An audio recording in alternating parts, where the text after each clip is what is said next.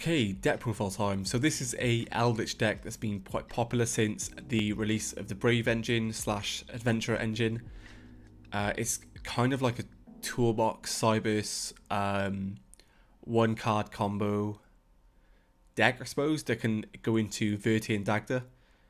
The idea is to take advantage of Verte and Dagda because they're really insane cards, while being to play under Scythe using the Eldlich engine. So it is actually quite a versatile deck. You play quite a few main deck outs to Scythe as well, the droplets and the Cold Grave. So it is quite a cool versatile deck. I would like to test it around myself. This is the deck that I've put together off some inspiration from MST-TV's deck profile on it and some of the deck profiles that have been flying around. So yeah, without further ado, we're going to get straight into it. So playing 2 Lord. Obviously Lord is part of the Eldlich engine. It's quite small that we play in this deck. We also play Cyberse Gadget. So if this card is normal summoned, you can target a level 2 or lower monster in your graveyard, special summon it, defense. So that's good at link climbing. Also, if it's sent from the field to the graveyard, you can special summon a token. So again, I think this card is just really busted for just opening up into Verte and a Dagda turn 1. So yeah, really cool cards. Play Dot Skipper as well. So this card in general, I've always loved this card. I have it in my draft format. I play it in like those little rogue strategies as well. So I really like this card. It's 1-for-1 target. You could play 1-for-1 in this deck. We don't, but you could. It's Cyberse. It was searchable off Sonic Mining. Really cool card. It's a 1 card Verte as well, which is pretty insane. And a Firewall Guardian. So if you're not familiar with this card, if it's sent to the graveyard's link material, basically special summon it back, but it's banished when it leaves the field. Same as Dot Skipper. I believe Dot Skipper is banished, yeah. And it has another effect which is not really relevant, I suppose. But yeah, these cards are basically 1 card Vertes. So you want to play as many extenders as possible, get into like Verte or Dagda turn 1, and yeah, take advantage of the Brave engine going first as well. You can just set up negate before you do all that stuff.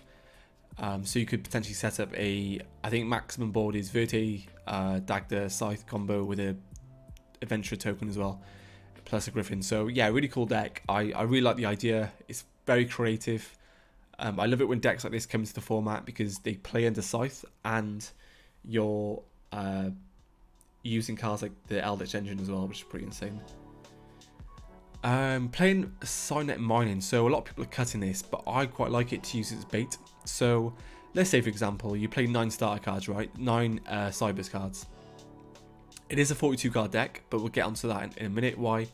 Well, I think it's obvious because you play so many bricks. You don't want to draw, so I thought I'd play a little bit more than 40 cards. Sonic Mining can be used as bait. So if you open this in Eldlich, an Eldlich engine, you can just send that, and then if they ash it, you're like, cool, and then just proceed to play. But you can also set up the Enchantress and stuff as well, with the Griffin, then mining. So I prefer to have it, in my opinion. You can always side 1 out or 2 out, go in second. But I think it's a really good card, especially gives you more access to these guys, which are pretty broken.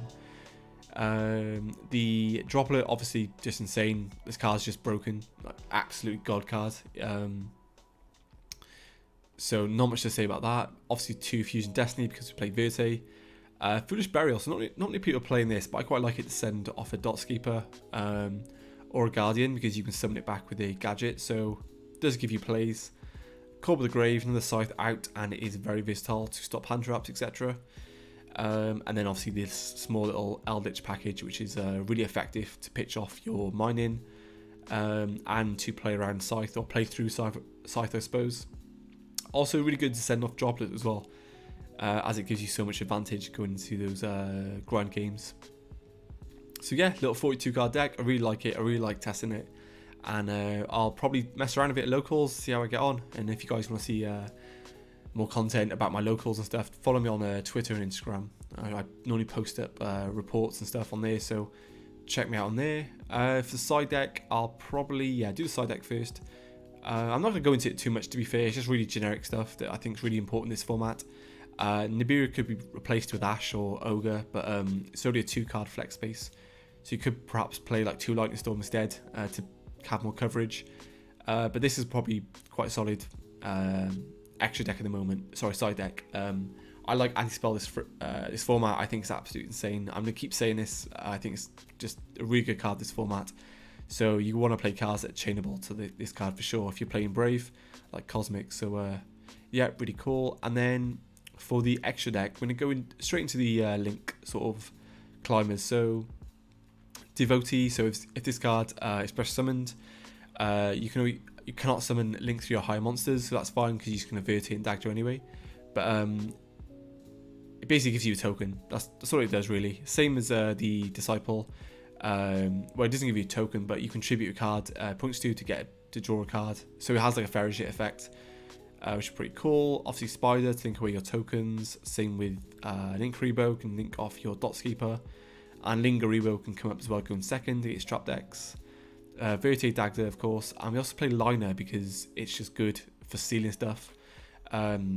If you're against like Eldlich, you can take the Lord and stuff. So yeah, it's really cool to take monsters in the grave and link climb into an access code.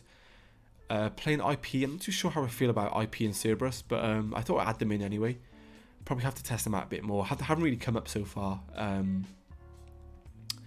but it's just a good option because you can like IP into Unicorn's always going to be really strong. Doesn't matter what format you're in. Yo, how's it going? I'm good, thanks. How are you? Appreciate you joining. Anyway, sorry, I'm on Twitch, but this is for my YouTube, so I'm talking to chat and doing YouTube videos. Access codes, obviously very good cards, especially in this deck. You have so much fodder to banish. So really cool card, and then obviously DPE because it's good at triggering Scythe, good at breaking boards. Really good card in general. So that is the deck. So just a little rundown of a template you can use in the future. Let me just save that and catch you guys in the next.